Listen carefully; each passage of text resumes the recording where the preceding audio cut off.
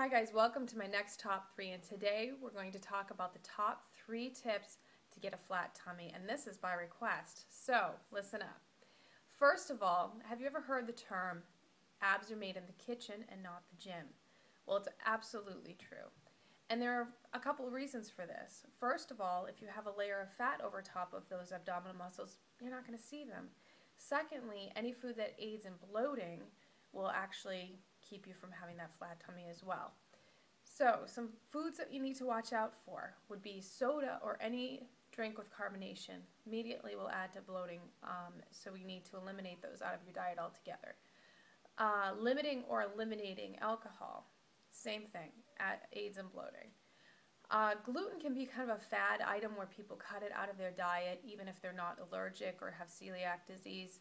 I'm not in favor of completely eliminating it, but I definitely am in favor of limiting it and picking the right types of carbs and things with gluten in them. So your whole wheat pastas and your whole wheat breads and stuff like that are the way to go. Still be careful though. Even though they're whole wheat, they can have added sugar and preservatives and other things that aren't good for us. So watch out for that. Choose your carbs wisely. Brown rice or a sweet potato is definitely the better option. And go with something more on the lower in gluten if you can, just because it does tend to bloat people up even if you're not allergic. So then another item would be dairy. Some people are allergic to dairy or intolerant to dairy, but even those without any serious issues with dairy can sometimes feel bloated after you have ice cream or milk or even cheese and yogurt. So watch out for those little triggers, and you'll start to learn as you clean up your diet. You'll notice more and more, wow, that certain item actually does make me feel a little bit bloated, and start limiting it. I go with an almond milk instead of a dairy milk, and limit my cheese a lot now, and definitely the only other dairy that I have is my Greek yogurt because I love it. So that's a big key right there. Just watch out for your sugars. You definitely want to limit anything that is a processed sugar, refined sugar.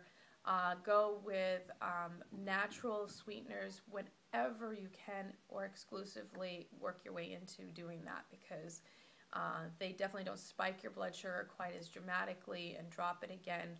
And learn to pair your sugars with your proteins and fiber so that you have that nice gentle rise in blood sugar and lowering instead of spiking and falling. All these things help, so take those into consideration. Your second tip has to do with cardio. Cardio, while you are doing it, it is basically firing up your body to burn fat like a machine almost as you're doing it. So it's definitely important to incorporate into your week 4 to 5 days a week of at least 30 minutes of cardio where you're getting your heart rate really elevated and you're noticing your breath is coming a little bit harder. Not so much that you're threatening to hyperventilate or get your heart rate so high that you're going to pass out. You want to be able to talk in short sentences during this time. That's basically your key, that you're on track for intensity. Not so much that you can really carry on a full-on conversation with somebody beside you chatting about the gossip, but that you're really working pretty hard during that time. Moving on to resistance exercise or your actual abdominal exercises, if you can weight lift and move some resistance training around and get it into your program, you're going to burn, your metabolism itself burns higher for up to 24 to 48 hours after lifting weights. So as opposed to cardio where it just burns while you're doing it, this can continue that fat burn, so it's so important to get a weightlifting routine together. In that, you want to incorporate your abdominal exercises, do your crunches, even sit-ups if you want. I'm going to show you a couple of extras in there. But did you know that you have more than just one set of muscles that make up your abdominals? It's not just that six-pack or the erectus abdominis that's here, but you've got internal obliques and external obliques, and you've got a transverse abdominis that comes all the way from your back and wraps around to your front.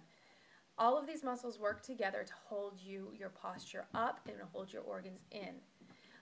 One good exercise for the transverse abdominis. Now this works anytime that you're supporting weight and holding your posture, but you can work it directly by pulling your belly button in like you're going to try to touch your spine.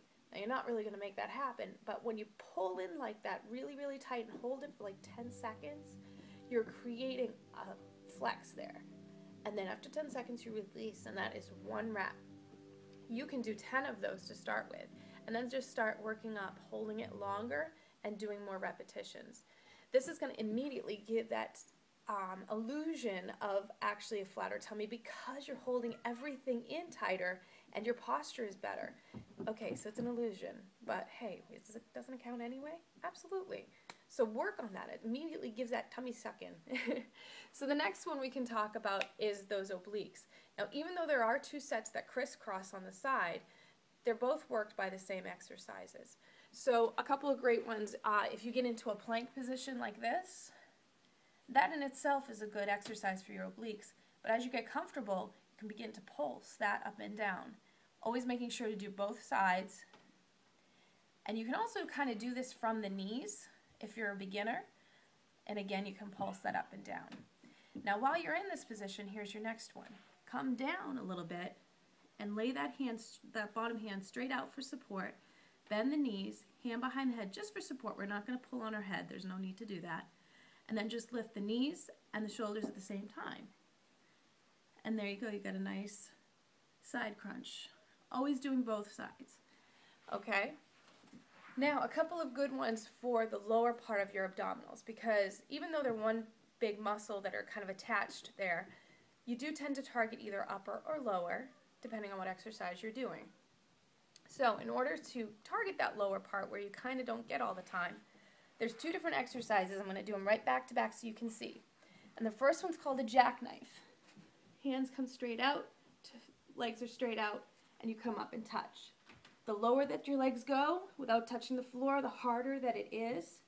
If I only come down a little bit, I'm making it easier, and if I bend my knees, I'm making that easier.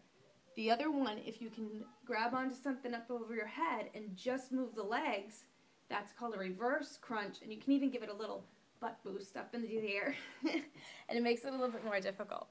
So those are your ab exercises, your cardio outline, and your dietary outline for a flat tummy. And just keep in mind, it's a process. You're going to learn as you go along.